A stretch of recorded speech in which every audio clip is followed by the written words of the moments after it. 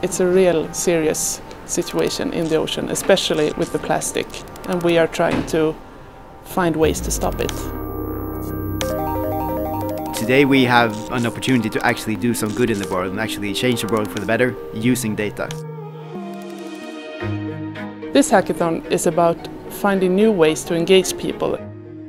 AI, machine learning, streaming analytics services, big data solutions. I mean, now we're testing out more serverless architecture than what we do at work. It's good when you work for a couple of hours and you manage to add value to the world. Challenge is to find an efficient solution.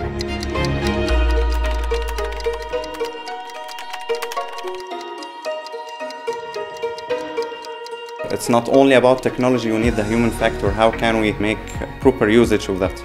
All the innovative ideas that we saw today and what the teams were able to produce in a relatively short period of time, and combinations that I probably wouldn't have thought of myself, that was rewarding.